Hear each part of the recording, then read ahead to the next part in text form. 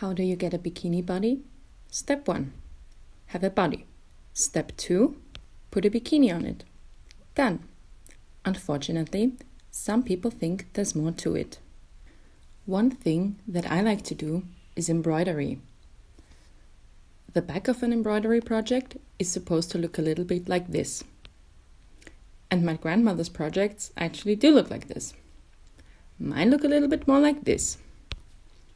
And sometimes this makes me feel as if my projects are less valuable. This can go as far as to make me give up projects because I'm unhappy about their current state, even if it's just their back that looks bad. In the end, when I do manage to finish one, even if they aren't perfect, they're still better than doing nothing. These were 2 examples of how perfectionism can ruin a perfectly fine thing. We all probably know the paralysis that a blank page can cause, often because of perfectionism.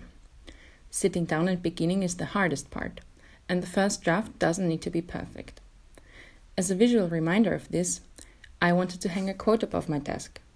Perfect is the enemy of the good. But I wanted to make it aesthetic. But I didn't know how to make it perfect. And that's why I have no such picture near my desk. See the irony?